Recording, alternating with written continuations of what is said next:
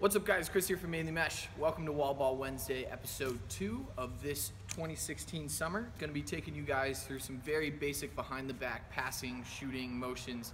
This is just kind of the old school way of doing it, and really it's all you need to know in terms of putting a behind the back shot in the back of the net.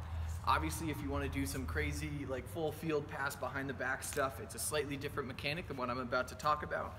But just for in terms of getting a nice little quick behind the back shot when you don't have a good enough angle coming around the cage, this is all the mechanic work that you need.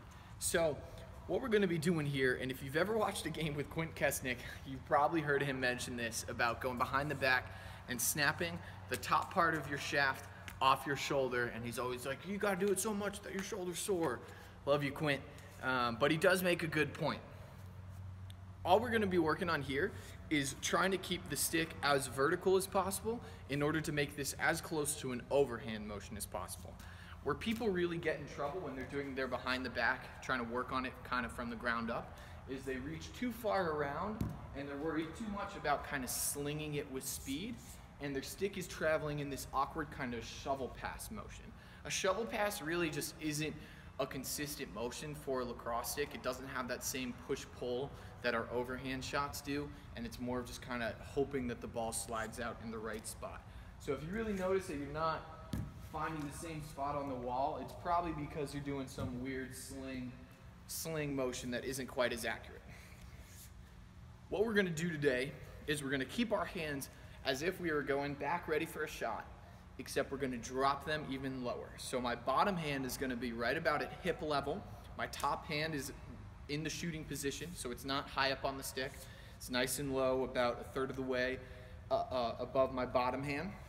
Bottom hand is low around the hip, and all I'm going to do is snap this top section of my shaft right off my shoulder. And so if I'm aiming, here I'll slide you guys over so I can try to hit a target. If I'm aiming for this little rectangle on the wall, all I have to do is start looking towards my target, and the more overhand I get it, the more I can really start honing in, maybe, and hitting that target.